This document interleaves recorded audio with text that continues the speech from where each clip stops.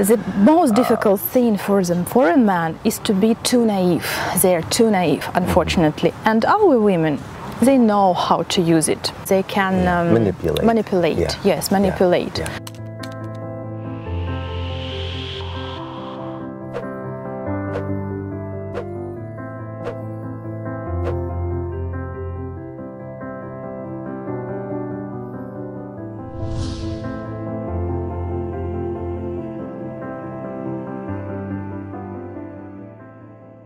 Good morning, Julia. Very glad to meet you. Hello.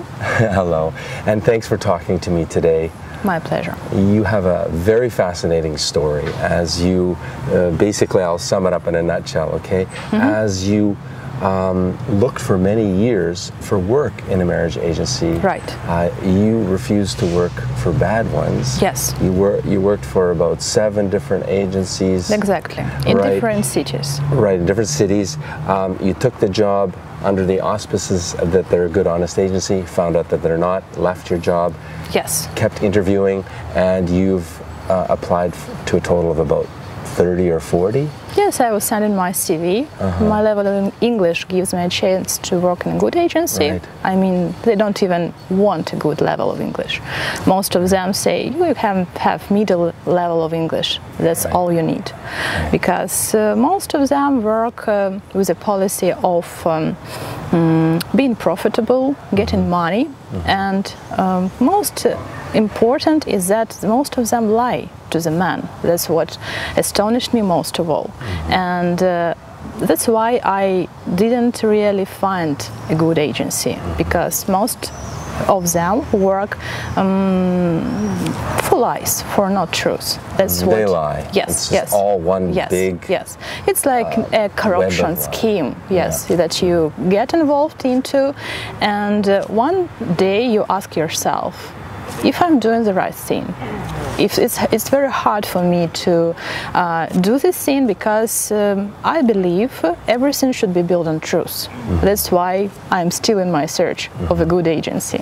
So you've had about 30 to 40 interviews. Yes. Yeah, and you have mastered, like an undercover journalist, like I did when I first came to Ukraine. What are the questions to ask the agency to uncover the bad ones? First of all, yes. And so the point is, you still haven't found a good agency. You're still looking for a job. Yes, right. So that says a lot. So yeah, if you could give us some idea of what are the tricky questions you ask the agencies when you're on your interview, so you know if they're good or bad. First of all, I come to them and I ask how many marriages you had in the agency. If they say, for example, no, I ask how many years your agency exists. If they say we exist for more than 10 years and we had no marriages, it speaks a lot. The second one, what age gap do they work with? If the women are under age of 30 or more, I mean 40, 50. Average age of woman profile. I think that women over the age of 30 have successful story of meeting foreign men, because they are serious, they know what they want, they can get, how to say, to the point of their success, they can get to the point of marriage, they understand what they are willing to do. Right. Also, I was asking them what kind of feedback you have with the clients, women. If you give them any prompt of what is written in their letters, how you contact with them. And if they were saying, you have to be this woman, you have to pretend you are this woman, and no needing even to call this woman or somehow, it was giving me a prompt that it's not good, because the woman should be kind of team worker in your finding a good match. Yeah, you should be the translator for your clients. I need to do my work. Yeah. And the woman has to be a woman. I don't want to be this woman, right? Right. They want you to pretend to be beautiful Sveta, 22 years age, and the man writes to Sveta, but really you're corresponding back to the man, not Sveta. Sveta doesn't even know this man exists. Or Sveta knows, for example, because she's paid by the agency, her profile is top profile on the site, and for instance, Sveta has many admirers that pay money constantly to contact her on the side, and she has no chance even to meet any of them, because she doesn't care. She has her own life, private life. Even some guy, for example, Ukrainian guy or someone else. Yeah. So she doesn't care. Yeah. So she makes Sveta the beautiful moneymaker profiles. Yes, she makes a piece of the action. Yes, yes. But a very tiny piece, right? A very tiny, right? Very tiny. Very tiny. And often the agencies, what do you say? They're honest about her percentage of the fee that they should give her? Not always, I think, because some, I think, profiles can make very big money, but they don't care about that. They don't talk to Sveta. They don't. Sveta and all these beautiful girls, they don't know how much their profile usually makes, because her profile can be placed on different sites, not on one, and every site gives a profit. That's why Sveta can be getting maybe 1,000 hryvnias, that's maximum, but in fact per month, yes. And she says, okay, it gives me some profit, let it be. It can stay on the site for more than 5 years, because she is at this moment working somewhere, doing some job. She knows what's going on. She knows that her profile is being used for deception. But there is another side of the coin also. She may not know that. For instance, her profile is just used by the site. And Sveta, for instance, got married, has kids. She is not that beautiful that on the photo session, for instance, but this photo session keeps giving money to the agency. And Sveta is still on there. Another idea is when a man is lied to by the woman. The woman is actually not knowing in many cases what is going on with her profile. Her profile is just used to attract a man, and to attract not only one man in her age gap, but as many as possible. That is how their profit comes. They get this profit, they share it, and the woman can be on the site. That was very astonishing to me too for many, many years. For example, she comes to the site in her 40, and she is still on the site in her 50. For instance, 10 years is a whole life, right? That's why I was always surprised how a woman can be that long on the site. Isn't it so hard to find a destiny? Yes, it's hard, but it doesn't take so many years. Why do you think that is? Why is she on the site for 10 years? Because the site doesn't contact her. Yes. It makes money. Yes. It just makes money, especially if the woman is good looking, or for instance, she doesn't have children. It was one story that I was very much surprised to happen. The woman was very good looking in her late 40s. She had no children, so she had a huge number of men coming to see her, a huge number of letters that she was getting, but the agency wanted her profile to be on the site. Profitable. Yes, profitable. So they don't contact her. Yes. They just contact the They were contacting her. They were trying to give her some feedback on her letters, but it was like for general information, not for her happiness. She wasn't getting her happiness because they were not interested in serious men coming to her profile. They were more interested in some men, for instance, that were coming for a short period of time, not to have serious relationship with her. You can divide the women in two groups: those who know that their profile are still on the site, and those who don't know. Right. So the ones that know are getting a little payment every month, and the ones that don't know are getting no payment, but they're totally being used. Yes. They're totally being used because, for instance, and how to define that this profile is not Sveta's profile? The woman can hint on a date, real date. Real date is one way to, to check if this person is really who you are talking to. And if Sveta says, for instance, that, till the coming date, she says, my granny gets ill, or I have to go immediately to some distant city, that's why. She finds a reason why not to meet you. When the man actually comes to meet with her. Yes. Or she says, for instance, my child is ill, I have to stay with my child, or for instance, my cat is pregnant, I have to take care of my cat. The reasons can be different, you know. Yes.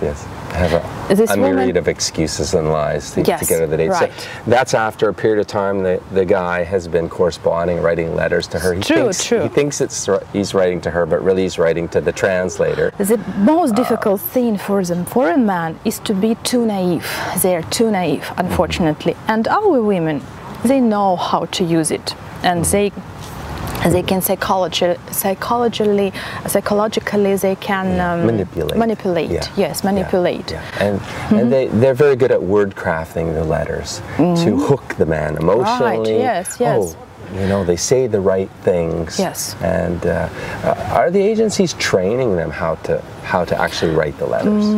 They train mostly interpreters. They train interpreters because that's what I mean. Yes. That's what I mean. Yes. Because it's the interpreter that's really the lady. They're trained. They are very well trained because I have been to one agency that was working on some site, and there was no chat, only letters, and they were saying, "You are a bad worker because you don't want to learn." I say, "What I should know." It was interesting for me to find out what I should know. They're telling you you're a bad worker. Yes. I was a bad worker because I wanted to find truth in this business, and I didn't want to follow their rules. That's why I was a bad worker. Their deception and lies rules. Yes. Yeah. It's like a kind of theory of lie. You have to learn the theory of lie to be successful in this business, to be manipulating with people. I'm not that kind of person. I want to be translator who is sincere towards people. That's what the way the business should be. So you've got a lady that wants to meet a foreign man, you've got a translator because she doesn't speak English very well, and then you've got the Western man, and you're the go-between. You're like the facilitator to help them communicate. Like a solicitor. Like a translator, for real. Like a translator, yes. Right. But you couldn't find this kind of a job. It's all deception. No, it's hard to find because every time you say you have to do this job for the woman in one case, or you have to lie forever and you don't see any future in your profession. You know, in every profession, you're a journalist. You want to be, for example, a journalist of a very famous article, to have your name placed on under some articles, to be successful. The same as me. You wanted to have a happy couple, get married. Yes, I want to have a happy couple. It will be the evidence that I am successful in my job.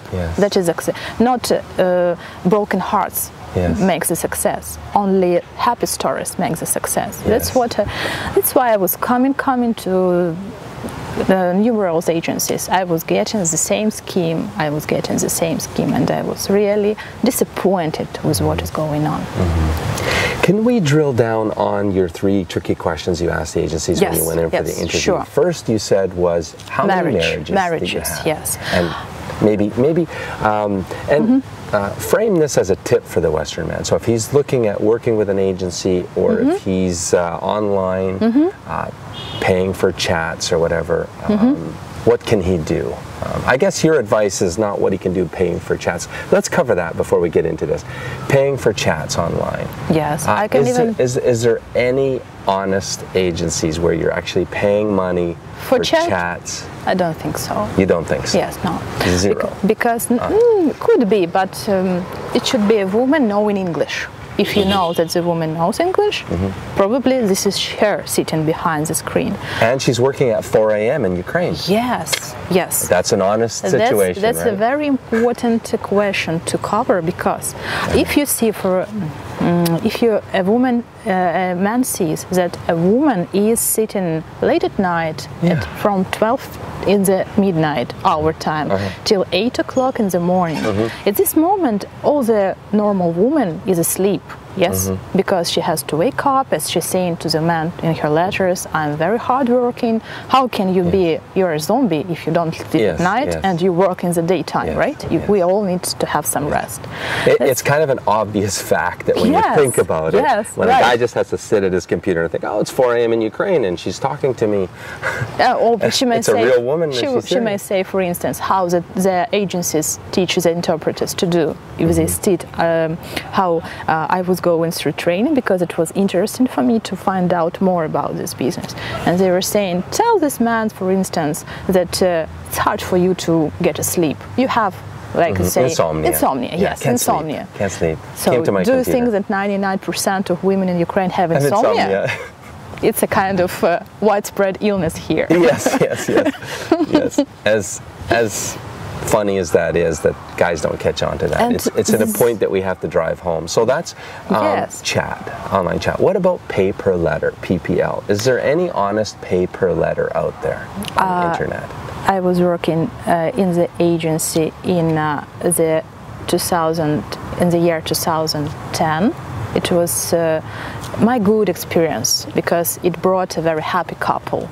Yes, because I helped this match happen, and now they have a very happy couple. They live in Sweden, and they are my pride, this couple. Right. And how we were working like how the interpreter should be working. For instance, she was writing a letter, I was translating, and this letter was sent to the man, and it was endless process, how it should be.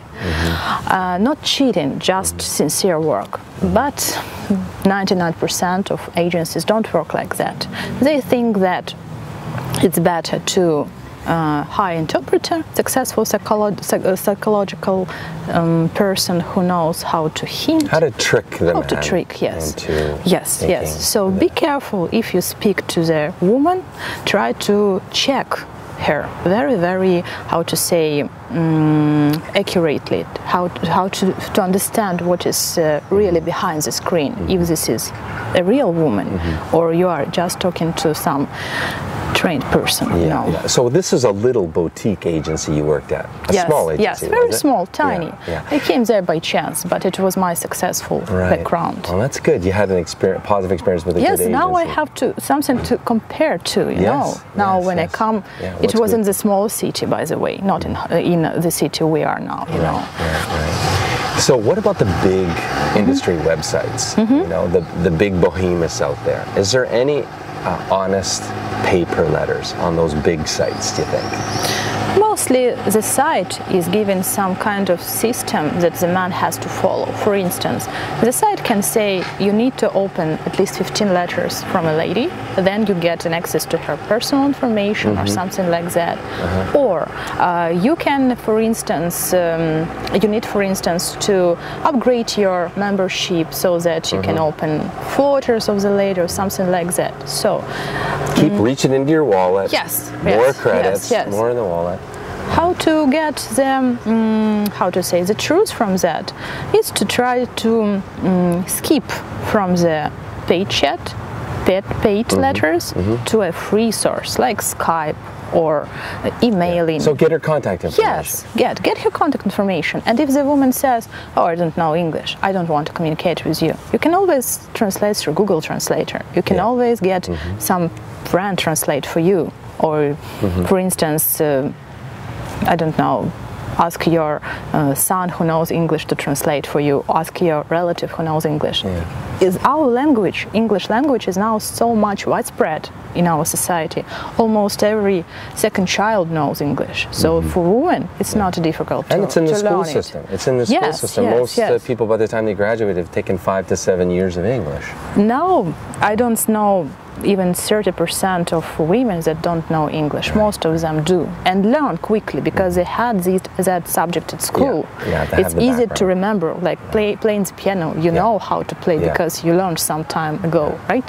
So going back to, is it an honest paper letter? You're saying the smart technique is try to get her contact information as quickly as you can. Yes. And some agencies, they have an upfront fee. You can actually pay to get her contact information. And then you can correspond with her on her personal email. Ask her to Skype. Ask her to join on Viber because it's used heavily in Ukraine. It's like our WhatsApp. And then you'll find out very quickly if she's really interested in corresponding. And right? True. And if it's really you are talking to, because you will see the difference. If this woman talks the same way, if she is the same, how to say, sweet as in letters, you will feel the difference, really. And also a very good tip for the man, try to ask some questions and remember them during your communicating on the site, on an expensive site.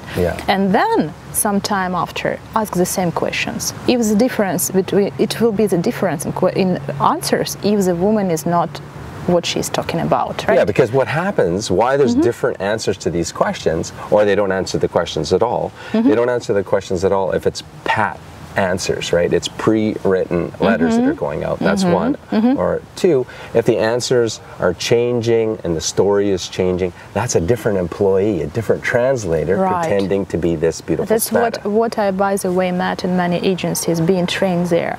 They, why I stand so much for the interpreting business. I think interpreting business is not so, how to say, well behaved, because interpreter it should be a very how to say, respected person, but in our dating agencies it's not so much respected, right?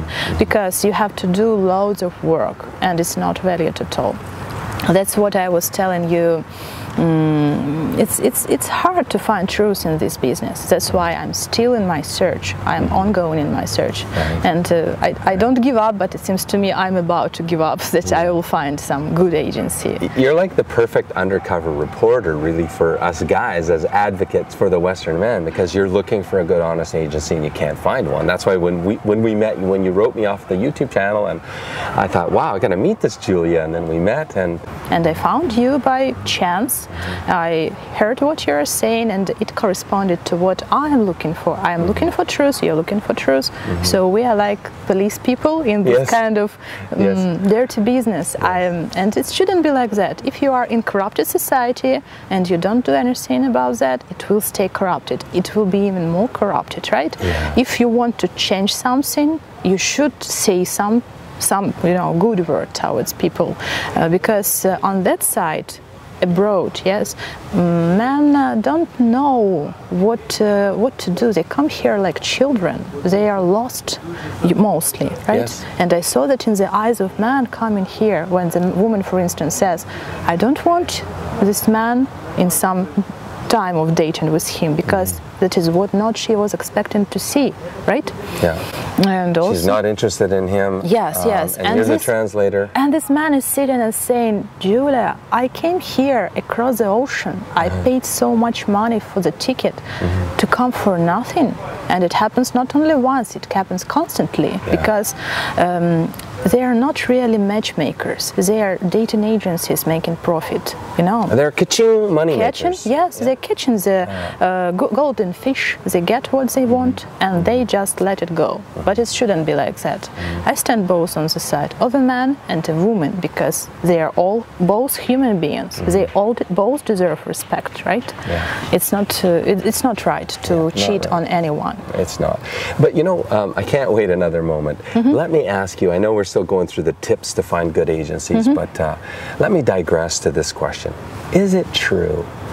Is there a lot of ladies, say 30 and up, that are looking for a good man? They maybe have a child, they might be a single mom or not, maybe married, maybe not, but they just can't seem to find a good man. It's true.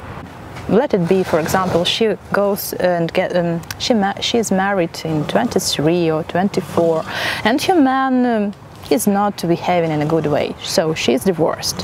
After that, it's very hard for a woman, believe me. Many women stay lonely till very elderly age, because it's hard for them to believe it's possible to make the second attempt, because our society, dating back from the Soviet Union, they used to say, be married once, don't try another chance. If you are married second time, you are not a kind of good woman, It was always kind of built a model of one marriage. But if this man disrespects the woman, why should she stay with him, right?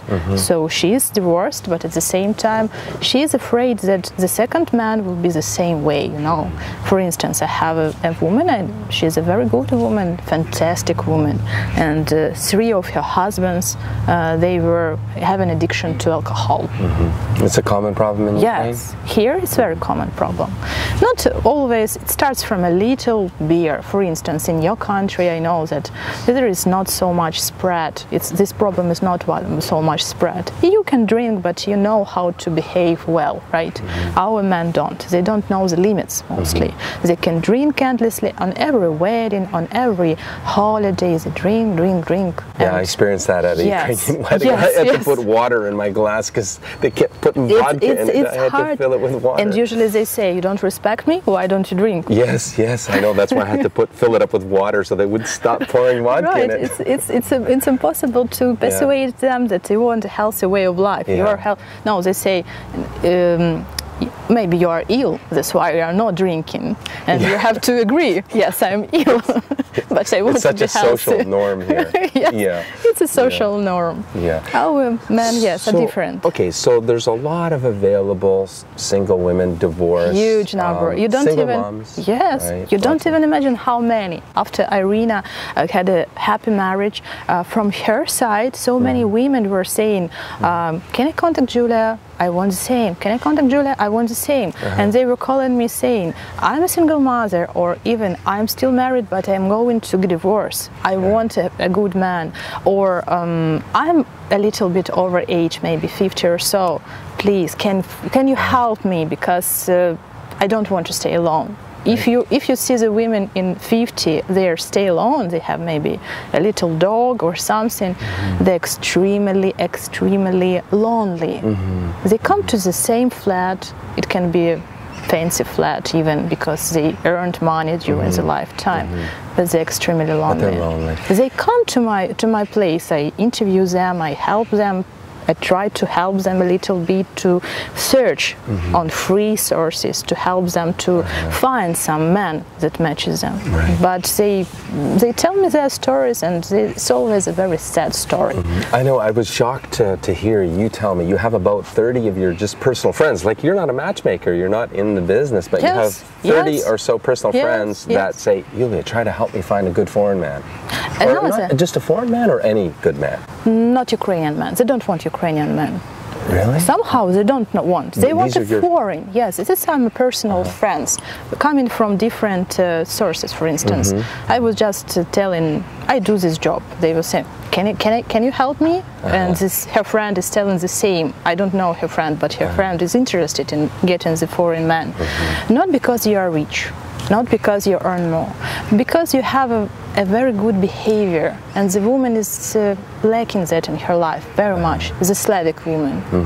So why is it, do you think, that there's so many amazing Ukrainian women that are single from 30 up that just can't find a good man? Like, we can't understand that in the West, especially because Ukrainian women are so beautiful. You can't understand, and we can't understand when the men come here. You are so well behaved, you respect women, you love women, you know how to love, to pamper them, and we don't understand how you are single. Yes, single. Yes. That's like a both-way question. Yes, I know, because I know Ukrainian women, that's one of their first questions is they want to know why you come to Ukraine. Right. Why are you not married? Because you look like a good man? Yes, and we wondered the same. You have a kind of different upbringing in your country. You are like kind of gentleman. You're gentleman, true gentleman. So my big question then is, we've established there's many single available ladies, 30 and up. 30 and below is a different story, which maybe we'll get time to talk about that and why that's risky for guys looking below 30. But 30 and up, many available, amazing Ukrainian ladies. Yes. We know there's a lot of available Western men that are also lonely, divorced. Why does this industry only work to con and scam not only the man, but also use and scam and steal identities from Ukrainian women? I will tell you. Why is it such an ugly business when there's a real need for it? Because this is a very profitable business, and they get great money. And when people, the directors of the agencies, get great profit, they can't cancel this problem. They can't avoid if money comes to their pockets. How can they not get them, right? Right. And they dictate to people to do the same thing, to scam, to lie, to do all these troubles. And the women that come in there, they, for example, heard that some woman succeeded there, but it was 1 in a million who succeeded in the agencies. Mostly don't succeed, and that is the problem. Very few weddings. Yes, very few weddings. That's the good example brings good people, good women there, but they don't succeed. They succeed only in staying there forever, mostly even their information is used by the agency, and not women are brought to dates, real dates. They're not brought to the stage of dates. Yeah, I agree with you. It's a big money maker. Can I give you my take on it also? It's a big money maker. What I see is because 97% of men never come to Ukraine. They sit at home in their comfort and they want to just chat and write letters to a beautiful woman. And it helps them much younger, maybe his daughter's age. So I see this industry is feeding off this deception. First of all, they fueled this deception by creating so many fake profiles. And she's 22 and it says, yeah, I'm looking for a man up to 60 or 70, which is complete bullshit, right? Right, it's true. I mean, it's nothing in common between them, nothing. Well, and no Ukrainian girl that's 30 years old even is interested in a 60-year-old man, like with a 30-year age gap, right? Right. Maybe, that's a good time for this question. What do you think is the maximum acceptable age difference for a happy couple? Maximum that I heard between the couples that I met in the past is 20 years. 20 years. But it's uncommon to have 20 years, right? In our country, it's not common, yes, because women usually tend to meet the man of their age or a little bit elder, for instance. So that's what's normal, man of your age or a little bit older? Or a little younger, could be. Yes. So it could be just 5-10 years back and forth, but not 20 years. What will I be doing with a man 20 years elder than me?